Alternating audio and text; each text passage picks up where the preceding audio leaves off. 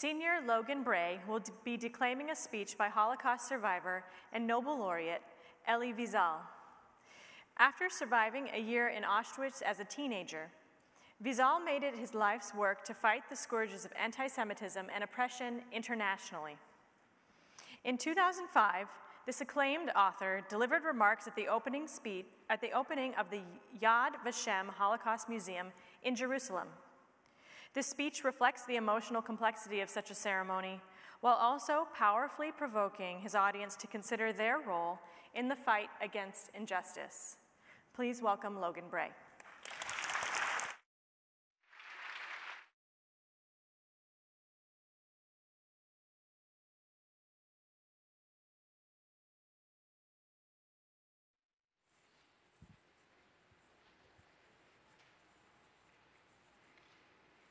Mr. President, Mr. Prime Minister, mes amis de France, ניצולי שואה יקרים.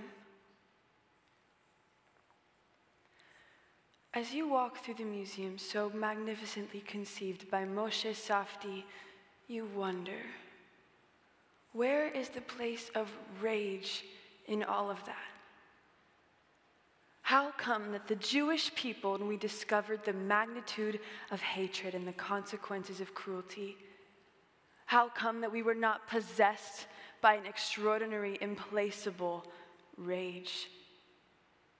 Rage of the killers, rage toward those who inspired the killers, rage towards the indifferent, those who knew and were silent. Where is rage? So you look, and you are afraid to look. I am. I look at some pictures of Jews from Hungary, and I'm afraid to discover some that I have known. You read, and you say to yourself, where did they have the strength to write, to use words destined to whom? My good friends, all of us know more or less that there was a tragedy. And we also know that we must be honest about it. There are no words. Only those who are there know what it meant being there. And yet we are duty-bound to try and not to bury our memories into silence. We try. I know what people say, it's so easy. But those who are there won't agree with that statement, and the statement is it was man's inhumanity to man. No. It was man's inhumanity to Jews. Jews were not killed because they were human beings. In the eyes of the killers, they were not human beings, they were Jews. It is because they were Jews that it was so easy for the killers to kill. And you see the pictures, my God, you see the pictures. Jews were ordered to dig their own graves. Have we ever had that in history, which always is filled with cruelty, but not such cruelty? Have mothers ever been forced to give up their children in order to live? And few mothers chose that, no? Mothers went with their children, with their babies. There are no words. At that time, we had a feeling that history had entered into madness, and madness had its own logic, its own destiny, almost its own archaeology. And within that madness, it was perfectly plausible to kill children. And so we go through the museum and we don't understand. All we know is that it happened. And now the question is, what does one do with memories?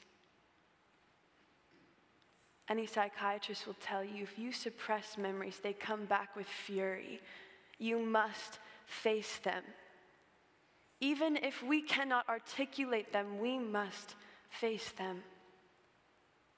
And memories are many and varied, memories of those who died with weapons in their hands and those who died with prayers on their lips. And let no one say that some were heroes and others martyrs. In those times, the heroes were martyrs and the martyrs were heroes. It was heroic for a friend to give his piece of bread to his friend. It was heroic to go around on Shabbat and simply say to his or her friends, "It's Shabbat today." It was heroic to have faith. It was heroic to be human. And so we go through the museum, and what should we do? Weep? No.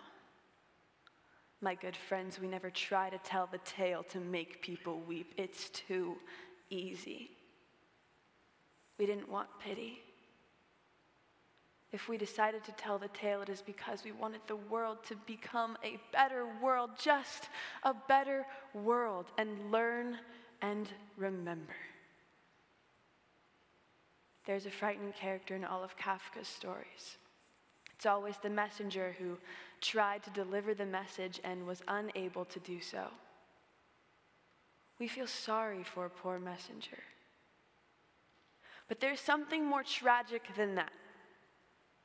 When the messenger has delivered the message and nothing has changed. You heard tonight those who spoke here with elegance, with compassion, and they spoke already about anti-Semitism and intolerance. Now, 60 years later, when the messenger has tried to deliver the message, why should there be anti-Semitism? But there is. Why should there be suicide killers? But there are. Why should there be hatred? But there is. Fanaticism? Yes. It's calmed? No. It's here. The messenger has delivered the message. What is our role? We must become the messengers. Messengers.